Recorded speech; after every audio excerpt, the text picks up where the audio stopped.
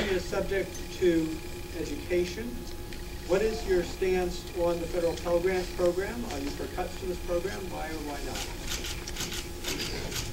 I am absolutely against cuts to the federal Pell Grant program. You know, if you look at what's happened to college affordability and accessibility, it has gone down dramatically over the last decade and 2 decades, and that's something we have to change if we're going to have that highly skilled and competitive workforce and we want to compete in the 21st century. And that's something, unfortunately, that in the Ryan budget, they do cut Pell Grants. In fact, for 9.6 million students, they reduced the Pell Grants, and for over 1 million students, they actually get rid of Pell Grants. Now, we need to make sure that college is affordable and accessible. My wife, for the last 10 years, has been on a board, the Access College Foundation, focusing just on this right here in Hampton Roads, making sure that any student in Hampton Roads graduating high school that wants to go to college can find the dollars and the money to actually make that happen.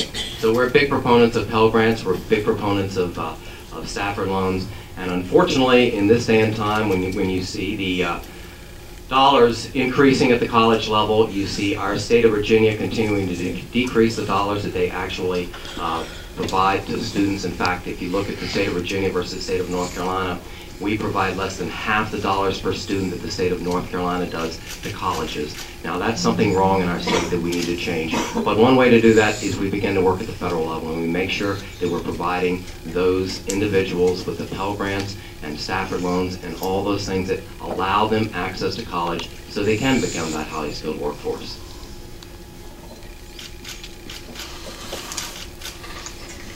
Probably one area that Scott and Paul agree on, that no cuts to Pell Grants. Education gives opportunity to everyone, and Scott supports Pell Grants. He supports increasing opportunities for college folks. That's why since day one he's been focused on job creation. All the legislation that you've seen him support and debate and talk about throughout the district, he understands about job creation. He's worked with the General Assembly, both Senator Warner and Senator Webb, with regards to protecting our military interests, which allows our economy to grow here. The second district is strongly thriving on government dollars, and we need to protect that. That's why, again, he's put forth amendments with regards to stopping sequestration. He supports balanced budgets, which will in turn help us to prioritize and control spending, which will in fact help these job training programs and such. Again, that's one area that probably Paul and Scott agree on, that education is a great door opener and gives opportunity for everyone, especially in this room.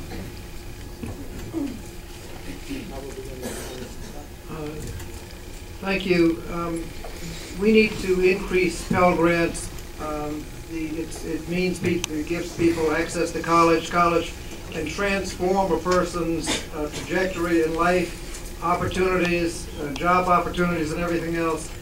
Just transformed with a college education, and we need to improve that. Unfortunately, the Republican budget cut Pell Grants by $1,000 and would have allowed student interest on student loans to double. The fact of the matter is, we don't get our budget under control, we're not going to have any money for Pell Grants. And that's why I proposed doing something concrete about the budget. Let me just, to get out of the abstract, let me just say where we can get the money. Let the Bush tax cuts expire, all of them. That's $4 trillion. That'll get you back to the Clinton rates. You talk about growth, over 20 million jobs. Dow Jones Industrial Average in 8 years almost quadrupled. When you hit the Bush level, worst job performance since the Great Depression, and the Dow Jones average was worse at the end than the beginning. Treat investment income like regular income. That's another $1 trillion. Debt financing, don't give an incentive to debt financing for corporations as opposed to equity financing. That's another $1 trillion. 5% surcharge on that portion of your income over $1 million. That's about half a trillion. The oil subsidies and all that, get rid of them. That'll give you another about $0.5 trillion. That's almost $7 trillion. You need 4 to get close. 5 will get you a balanced budget and take it into surplus. Thank you. I'd just like to make a point of order here, just to make sure we're clear on the record. You know, Congressman Scott said that he actually balanced the budget back in 1993. I believe that was your freshman year in Congress, if I'm not mistaken. And since then, we've grown to $16 trillion in debt since that first year. But the Republican budget did, in fact, increase student loan rates, or proposed to increase student loan rates, but the purpose behind increasing that student loan rates was to be able to fund Pell Grants. So we could increase the number of Pell Grants that are out there. Basically, your increase in your interest rate will add about $7 a month to every student that's using the student loan. And for an affordable amount of money, we're able to provide sustainability to the Pell Grant program. Without a doubt, both of these programs are crucial to be able to make sure we've got people going through college, and as you heard me say at the beginning, I mean, you guys are the future.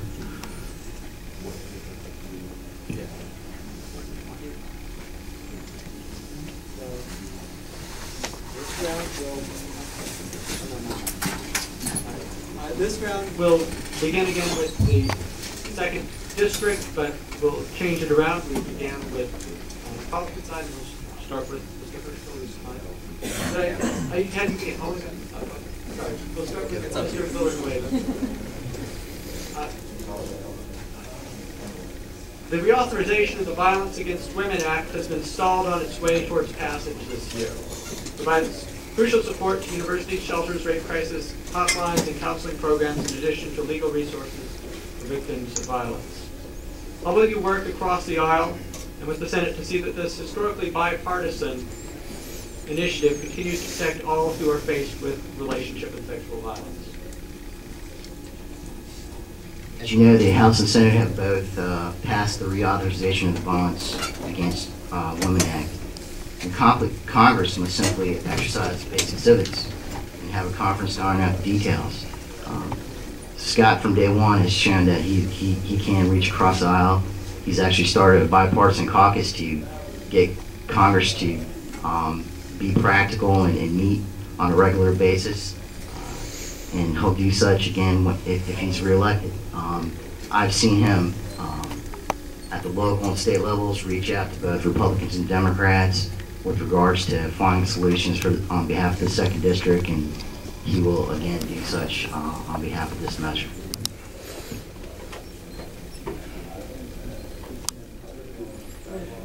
You know, and that Congressman Rigell decided not to be here tonight, I came into this with the position that I was not going to say anything against, his record, because I believe he's not here, and so it's not fair to do that. But one thing I do want to make sure that we get clear, going back to Pell Grants. Congressman Rigell voted twice for the Ryan budget, which does decrease Pell Grants and gets rid of them for 1 million students, decreases them for another 10 million. So Congressman Rigell did vote to decrease that. Now, in terms of the Violence Against Women Act, I think this is another thing that it has not been passed, and it's ludicrous it has not been passed. Historically, it was always a bipartisan bill that was pushed right through, but unfortunately, it's the partisanship up in Washington now that's keeping it. One side and the other, I believe it's the Republicans who don't want to make sure any of the changes the Democrats want in it are actually passed through. This is something that we have got to pass. It is just a sign of the gridlock and the least effective Congress we've had in the last 70 years, continuing in their way of not being able to agree on anything. We've got to change that, or we're not going to be able to move our country forward, and this is just a prime example of one of those. We'll go Republican to Democratic.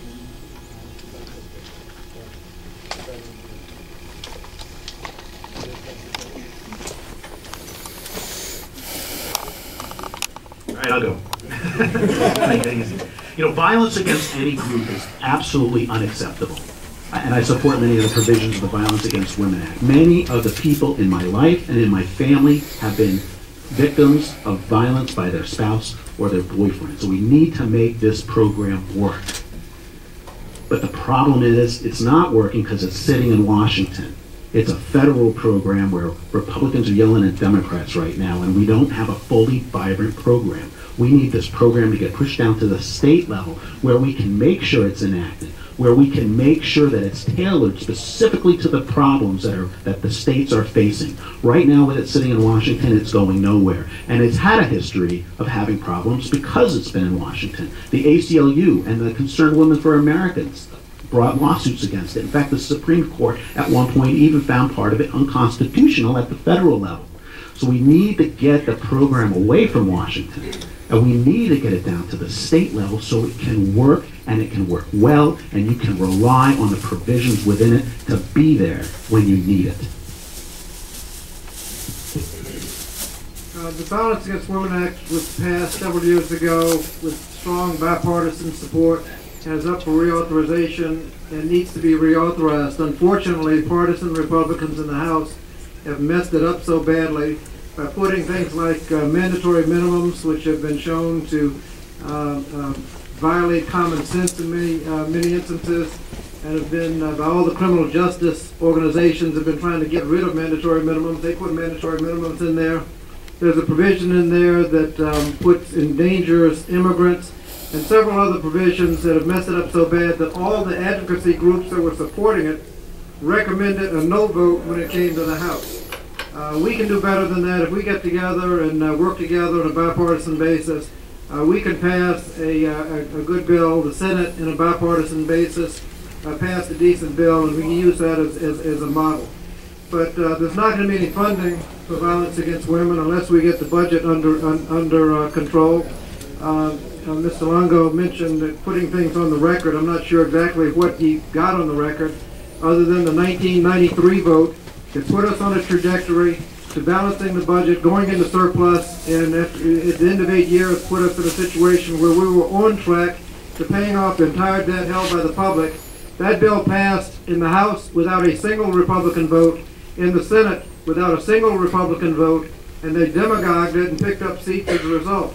We can balance the budget and go into surplus, but it's going to take some tough choices.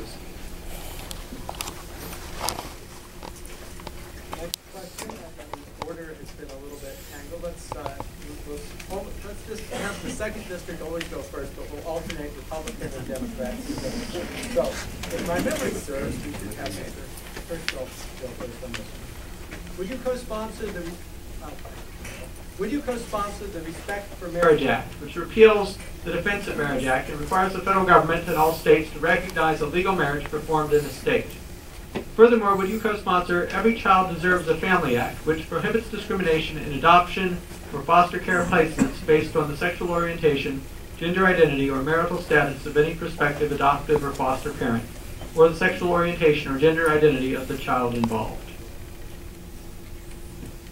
Discrimination in our country is wrong in any format, in any way, overt or covert. It is wrong.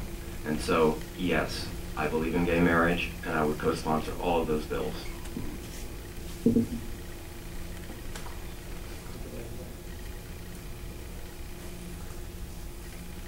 Congressman Rigell's response is, this issue should be determined by the people and not thrust upon by unelected judges. He supports the conscious protections of religious communities, for chaplains on military installations, and he supports the protection of the family.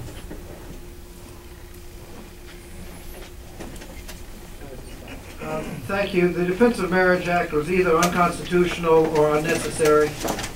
If a state has to give full faith and credit to marriages in other states, then a statute passed by Congress has no effect. It's unconstitutional. If, on the other hand, you do not have to give full faith and credit to those marriages, then it's unnecessary. They don't have to give full faith and credit to those marriages. So it's either, to begin with, unnecessary or unconstitutional. There is nothing in any of the legislation that would require anyone to marry somebody of the same sex if they don't want to, nor within the religious free exercise clause of our Constitution require any minister that doesn't want to perform such a marriage to perform one. In terms of getting rid of the Defense of Marriage Act, yes, I would support that. I voted against it to begin with. And the elimination of discrimination, I would support that too. You know, I'm for American rights, for civil rights, and for liberties. I believe in equality for every citizen to freely choose their path through life. And I believe in giving everyone equal opportunity to succeed. I mean, this country was founded on our God-given rights to choose. So I personally don't have any problem with LGBT community. I was against the Don't Ask, Don't Tell policy. and the policy that excluded gays from the military to begin with.